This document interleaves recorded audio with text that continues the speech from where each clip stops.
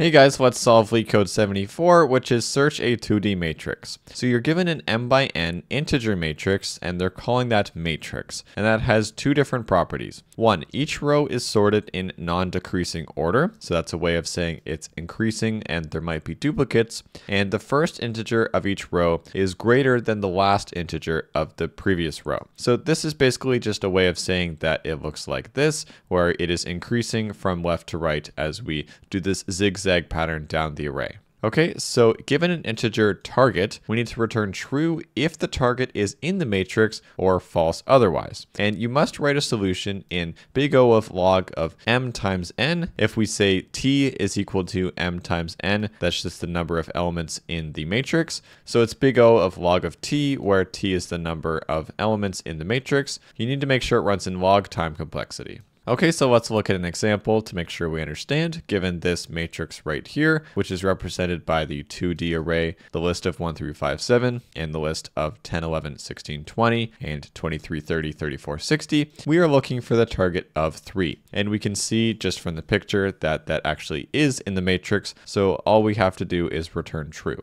And in this example down here, we have the same matrix, but we're looking for a target of 13. 13 is not here. Where it should be is right here, and we'll talk about that shortly, but it's not there, and so we just return false. Okay, so I've just taken that same matrix in the previous example, and we'll say that the target we're looking for is 13. Okay, so that ultimately would return false because that doesn't exist. Now, the easiest thing to do here is just forget about the fact that this is a 2D matrix. If we stretched it out into basically a long vector, these would be the different indices. So if you flattened it out, you'd have 0 all the way up until the number of elements that we have minus 1. If we have m is the number of rows, so that's equal to 3, and n is equal to the number of columns, which is 4, we'd have, I'll call it t. T is the total number of elements in the matrix, and so that is 3 times 4, which is equal to 12. So if we were to flatten it out, we know the indices are just 0 at the beginning, up until the length minus 1, which is 12 minus 1, which is 11. Now we want to do a binary search, and that's why I have kind of just written the indices like this. These are not technically accurate for the matrix. It is accurate if you were to flatten it out. And if you were to flatten it out, doing a binary search is pretty easy. If you haven't seen my video on binary search, then you can check that out. But here, let's pretend for now that we could just do a binary search. Well, what would we do? Well, we'd start with a value L, which is equal to 0. The first thing, we'd get a value R, which is the last one. So that is the length minus 1, which is 11. So we basically have an L here and an R over here. And to get that log runtime, we get the very clever M, which is equal to L plus R, the integer division that by 2. That's how you get the middle. And so in this example, it would be 0 and 11. So that's just 11 integer division by 2, 5 rounded down, which is just 5. So that's going to give you this number right here. And since there's an even number of elements, we have that the middle is kind of either 2 of these elements, and we're going to get the left one. So we have the index of 5, but we aren't able to access the actual value of this because this is a fake index. Okay, this is just something we have in our mind where if they were flattened it out, the index would be 5. But that's not what we need. We actually need 2 indices. We need its row index I, and we also need its column index j. Well, it turns out that given this index and these values over here, we can actually deduce both the I and the j. We can get the row and the column number from these 3 things. How do we do that?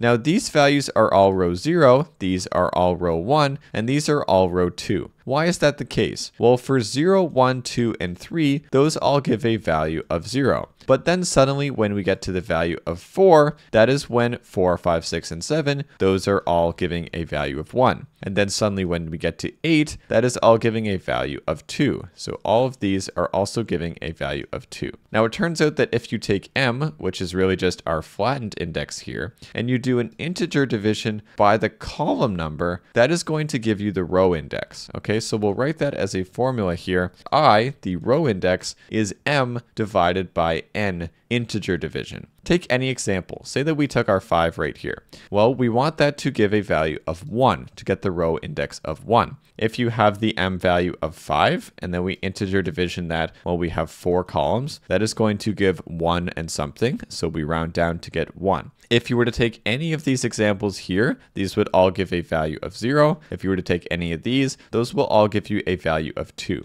Okay, so that's the formula for the row index. How do we get j? Well, anything in this column is going to be 0. Anything in this will be 1. These will be 2s, and these will be 3s. And let me just kind of move that over here for a second. It's really just m mod the number of columns n. So if you took 6, for example, well, that we want to give a column index of 2. Well, that is the case. If you take 6 and then you mod that by the number of columns, that is going to give you the value of 2. So this is the formula for the row index, and this is the formula for the column index. So given an m, we can get our row and column index, and so we can get the value that we're actually trying to look at here. That is simply the matrix, which I'll just call mat here. That is mat at the row index I at the column index j. And since we have indexed that value, and we're actually implementing a traditional binary search here, that's really all you have to do. We just follow the same rules of binary search, which is if you found what you're looking for. In this case, we would just end up returning true. If we didn't find what we're looking for, then we go to the right spot. And I encourage you to watch the binary search video for that. It's simply that if our value we're looking at is too small, well, then you would want to look in the right side. If the value is too big, you would want to look in the left side. And we'll see in the code how to do that.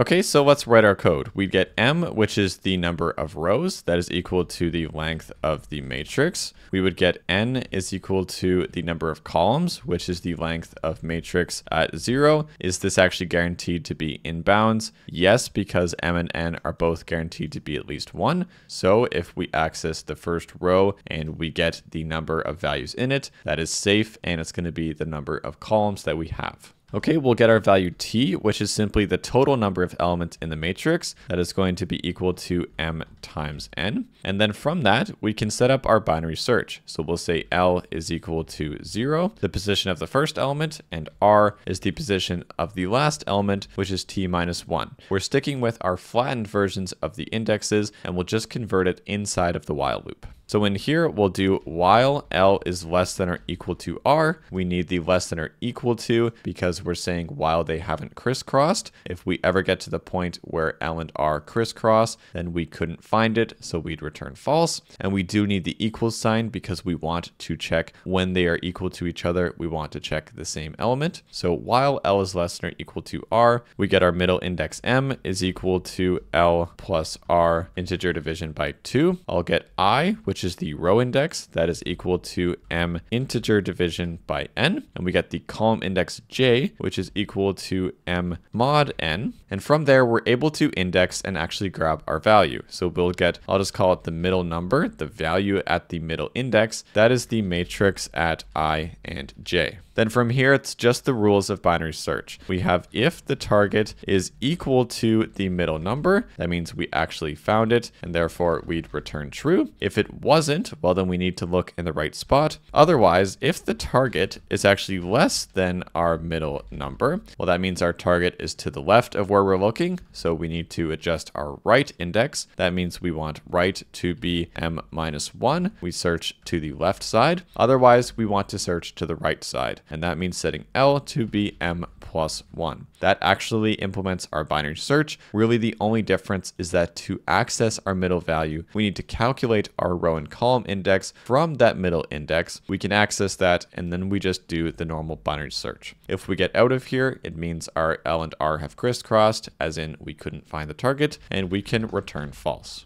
If we were to run this, we'll see that it works. And zoomed out, here is all of the code. So complexities. Well, the time complexity of this, what are we doing? We're doing a binary search that is over all of the elements. And so that gives a log complexity of the number of elements there. And that is equal to big O of log of m times n, or big O of log of t.